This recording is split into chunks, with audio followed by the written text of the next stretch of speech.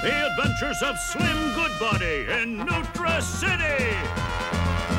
Slim Goodbody, brave and true, a man of health, a hero who leads a team at body control. Nutrition's his mission, good health's his goal.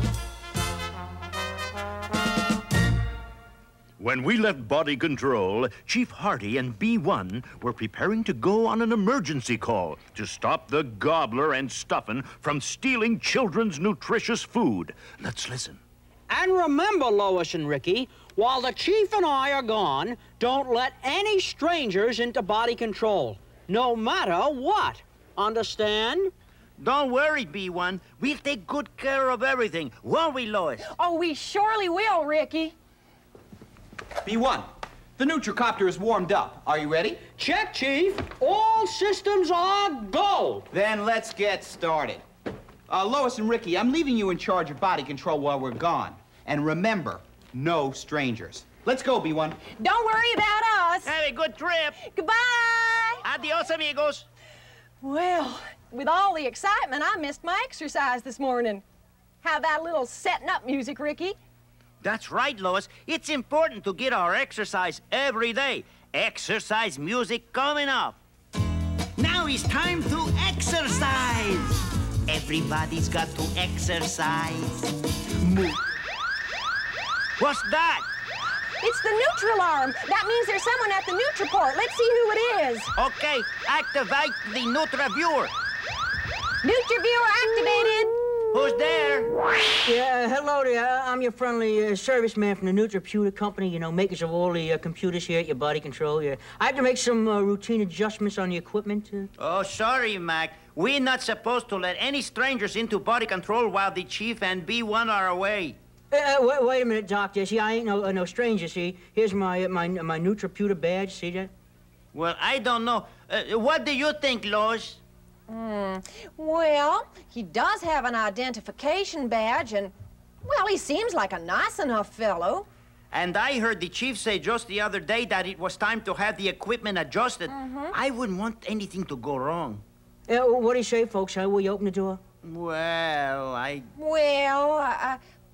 Oh, I think it's okay. After all, Mr. Puterman, Conrad Puterman. Mr. Puterman isn't really a stranger if he works for the Nutriputer people. I'll open the Nutriport and let him in. Hey, that's pretty snazzy the way you do that there, huh? Yeah, I hope you don't mind my popping in like this. Yeah, did a little joke. Yeah, anyway, you go ahead and relax, you two. I'll be through here in just a jiffy, huh? Uh-oh. Uh-oh. what's wrong? Well, it's okay. I just have to make a couple of adjustments.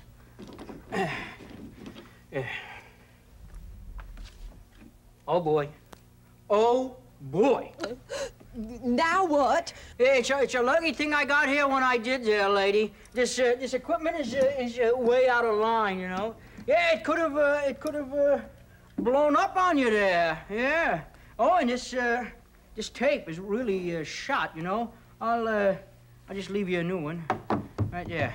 Well, that's about it for now. Oh, thank you. I'm so glad you got here in time. You know, the Chief will be surprised when he sees the changes in his equipment. Yeah, he sure will, lady. Yeah, he sure will, yeah. Well, listen, can you pop me out of here now? Huh? Okay, just stand over by the Nutriport. Yeah, over here like this here? That's it. Yeah. Well, goodbye, and thank y'all, Mr. Puterman. Well, you're all welcome to be sure.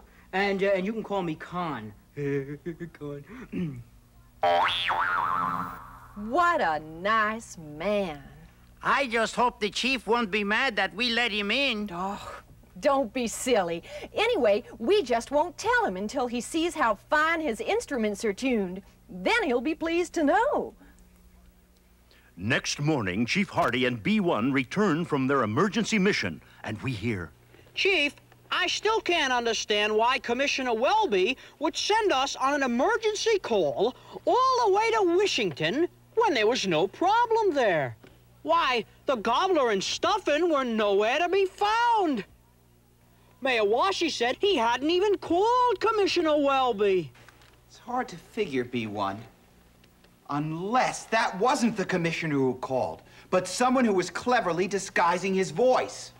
Leaping larynx, Chief. You mean... What does Chief Hardy mean? Nothing went wrong while he and B1 were away, or did it? Was that phone call part of Loeb's evil scheme? Do you think Ricky and Lois should have let Mr. Pewterman into body control? Don't miss the next exciting episode of The Adventures of Slim Goodbody in Nutri City.